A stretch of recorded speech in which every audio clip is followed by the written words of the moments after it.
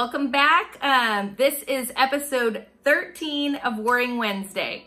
All right, guys, so it's that time of year. If you're watching this close to the time that it's being recording, then you know that we are in the holiday season. It is full-fledged ahead. Christmas is, I think, 17 days away at this point, and things are in full swing. So I thought today's message is awesome considering what all is swirling around, and let's just dive into what it means to keep our focus on Jesus during especially a season like this, which is just full of distractions and things that are trying to pull us in 100 different directions most of the time. All right, focus. What are you focusing on this season? Are you running to and fro, checking off your lists? Are you hurrying from one event to the next, maxing out your calendar? Are you fixing your eyes on your finances and the items you wish to buy? Or are you fixing your eyes on the cross and focusing on what really matters?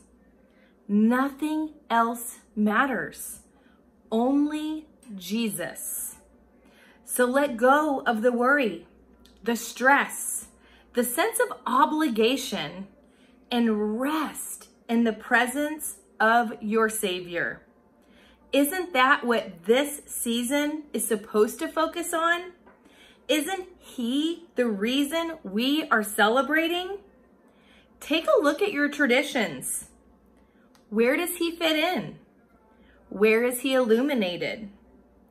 Where is He the focus of your attention and time? It's time. Time to let go of all which does not point to our Lord, and to pick up your cross and point others toward Him. Focus. Focusing our Christmas upon the Savior. Where has your focus been off? Where can you bring more of Him in? Help us keep our eyes fixed on You, Father, focusing on what really matters this season. All right, guys, so lots to unpack there. Before we do that, we're going to read through Psalms 2, which I've chosen the Message translation of it today because it's just written beautifully and it really reiterates what you just heard in the reading there about, you know, what are we focusing on? What is the point of this season? And let's get rid of all these distractions, all the things that are coming in that are really not for Him, from Him, or of Him, that are really just causing destruction in a lot of ways. And let's keep our eyes fixed on the prize and what really matters here. All right, so this is Psalms 2, the Passion Translation, and it's what's really neat. I'm a previous English teacher, so I love this, but it's broken down into acts. It has 4 acts that each have a title, and so I'm going to read those as we go along. But the title of the psalm is called The Coronation of the King, and isn't that what we're celebrating this season? Like, our King has been born. He has been coronated. He has come to save us. He has truly been delivered into this world for our salvation. So it's this coronation of the King in this season. All right, Act 1 is titled The Nations Speak. How dare the nations plan a rebellion? Their foolish plots are futile. Look at how the power brokers of the world rise up to hold their summit as the rulers scheme and confer together against Yahweh and His anointed King, saying, let's come together and break away from the Creator. Once and for all, let's cast off these controlling chains of God and His Christ. Act 2, God speaks. God enthroned merely laughs at them. The Sovereign One mocks their madness. Then with the fierceness of His fiery anger, He settles the issue and terrifies them to death with these words. I myself have poured out my King on Zion, my holy mountain. Act 3, the Son speaks. I will reveal the eternal purpose of God, for He has decreed over me, you are my favored Son. And as your Father, I have crowned you as my King eternal. Today I became your Father. Ask me to give you the nations, and I will do it. and they shall become your legacy. Your domain will stretch to the ends of the earth, and you will shepherd them with unlimited authority, crushing their rebellion as an iron rod smashes jars of clay. Act 4, the Holy Spirit speaks. Listen to me, all you rebel kings and all you upstart judges of the earth. Learn your lesson while there's still time. Serve and worship the awe-inspiring God. Recognize his greatness and bow before him, trembling with reverence in his presence. Fall face down before him and kiss the Son, before his anger is roused against you. Remember that his wrath can be quickly kindled, but many blessings are waiting for all who turn aside to hide themselves in him. All right, what a beautiful psalm, right? So it's really neat how it was broken down into the 4 acts and how it really gives you like the transition of the speaker. So when the nations are speaking at the beginning, they're talking about, and here's the connection that I see through this. Think about this season that we're in, right? We're going to connect all of this to the current season that we're walking out, which is this holiday season. We're between Thanksgiving and Christmas. This is a time that even though biblically Jesus wasn't born on December 25th, we know that, this is the time that our nation has chosen to honor, that's the United States, if you're watching this from any other country, but the United States has chosen to honor the birth of Jesus on December 25th, right? We recognize this as Christmas, Christ Mass, and it's supposed to be a celebration that focuses on the birth of Jesus. Now let's get real for a minute, and might be a little hard to hear, but we're supposed to be iron, right? Sharpening one another. How much of your season is really spent focused on that, right? We have the nations coming in, right? The plot of the enemy coming in, trying to distract us. Our calendars are more full in the month of December than like any other month of the year. There's holiday parties from this and that. There's that sense of obligation to attend everything, or a lot of people struggle with that. Your financials, your pocketbook is stretched this month because there is a lot of giving. It's a lot of giving within the family. It's a lot of giving to, maybe coworkers, neighbors, things like that, which is beautiful to show that love. Let's see. So you have the calendar, right? Your timeline. You have your finances.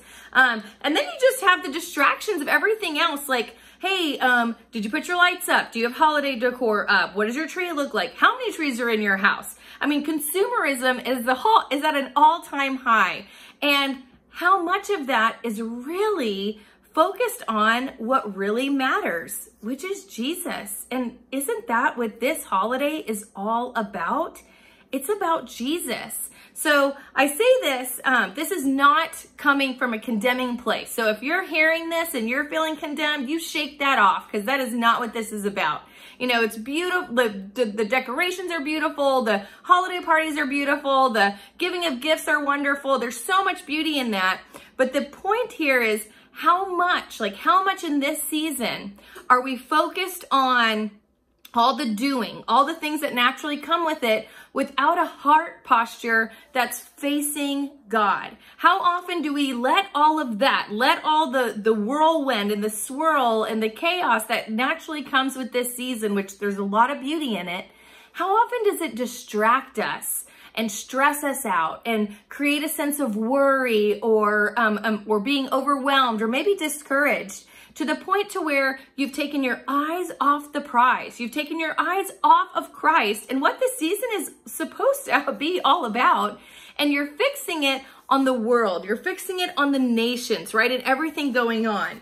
It's one of my favorite verses, but in Act 2 here where it says God speaks, he sits on his throne and he laughs, guys. He's laughing at the plot of the enemy. He's laughing at these nations, these people who are persecuting him and who are, essentially mocking him or trying to destroy what he has created, because in the end, he knows, right? He knows who's going to win. He knows how this is going to play out. We know the end of the story.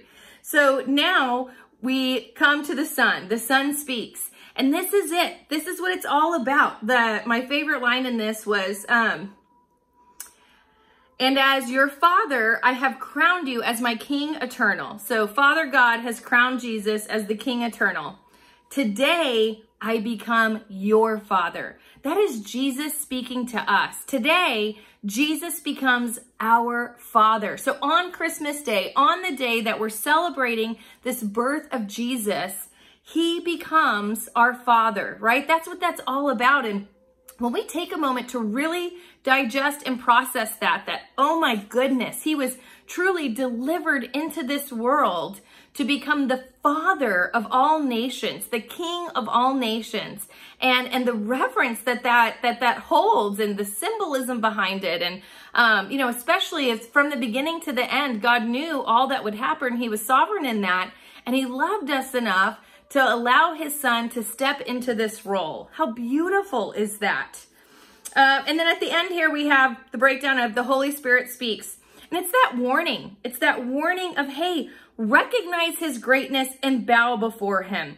Tremble with reverence in his presence, right? In his presence. Notice that. So if we're not getting into his presence, if this season is pulling you out of all the things that really matter because you're getting so worked up and stressed out or focused on the things that, while they're lovely and they're good, how much do they matter when we're thinking about eternity? How much does it matter when you're really thinking about Jesus and keeping your eyes on the cross?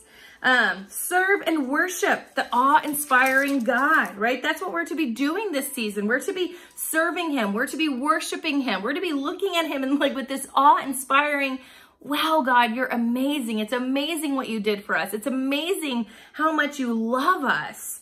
But many blessings are waiting for all who turn aside to hide themselves in him. And what an interesting turn of phrase, to hide themselves in him. How do we hide ourselves in Jesus? How do we hide ourselves in him, right? How do we do that? And I kind of like last week when we talked about resting, we hide in him when we're in his presence, when we're full of the Holy Spirit. Much of what we've talked about over the weeks leading up to this, right? About getting rid of the junk in you, filling yourself with the Holy Spirit, coming into an intimate relationship with Jesus and the Father and the Holy Spirit, which we can only do by spending quality time, right? By spending quality time with them, we begin to know their voice. We begin to know his will. We begin to know the direction that he's calling. And then we're able to rest in that presence of God. And we're able to hide ourselves in him. Because as we diminish, as we decrease, he is increasing. And so we are hiding ourselves in him because we're so full of the presence of the Lord. The Holy Spirit is flowing through us to where when when our calendar gets out of whack or our finances may seem off this time of year or whatever other stress is coming in, it's not causing us to sway. It's not causing us to get off balance because our foundation is so strong, because we're focusing on what really matters. We're keeping our eyes fixed on the cross. We're focusing on Jesus and what this season is really about. And we're cultivating that atmosphere in our homes, in our workplace, in every place that we go. Have you been out in public recently or started to, and you start to see the people who are getting real grumpy this time of year? Well, how much of the presence of the Lord is in them, right? Because he gives a spirit of joy. I mean, that's one of the fruits of the Spirit. So if we're walking around grumpy right now, or you're seeing that means joy is absent. And isn't this a season of celebration? Isn't this a season where we're to be full of joy because we are looking at what God did when he sent his son down to be delivered into this world to atone for our sins, to save us essentially. And we're to celebrate that. We're to keep our eyes fixed on that. And we're to be full of joy for what the Lord has done. No matter what the season looks like, no matter if you have the abundance or the famine, whether you're walking out this season alone for the first time or you're surrounded by loved ones, the more that we keep our eyes fixed on Jesus, the more that we keep that joy inside of us, then the more that we are resting in his presence and we are actually hiding ourselves in him to where we're protected. The enemy's not coming in and trying to attack. He's not getting in through maybe the family that you're meeting up with and, you've got that conflict going on or those differing opinions or whatever it is, or the, person at the checkout who is just not happy about their life and their job right now. Like, these little things aren't going to get to you as you continue to hide in his presence. Okay, so going back to some of the reading, focus, and it's kind of cool, give us another acronym this week, but focus, focusing our Christmas upon the Savior. And what a great acronym to just like in a moment to where you can feel maybe something starting to stir you, agitate you, frustrate you. Focus. Focus our Christmas on the Savior. How much are you doing that in your home? How much are you doing that on the day-to-day? And just take time to look at that. Remember, he is the reason that we are celebrating this season. And we are to keep our eyes fixed on that because nothing else matters. Nothing else matters other than Jesus. And how simple is that? All right, I think that's it for this week. Shorter one. Hopefully you are having a blessed holiday season and you are walking in that. Father God, my prayer is just that any eyes who see this, any ears who hear this, that they receive the words that you want them to, Father, that let this be your will over ours. And whatever it is that you are trying to fine tune and work on us, I just ask that there is a spirit to receive and that there is wisdom that follows suit, God. In your mighty name I pray. Amen. All right, guys, have a blessed season. Don't forget to check out his collection apparel. You can shop for the holiday season. If you purchase over $75, you get free shipping. It's not too late to order, so you can get your Jesus gear in time for the holidays. From his heart to mine to yours, have a blessed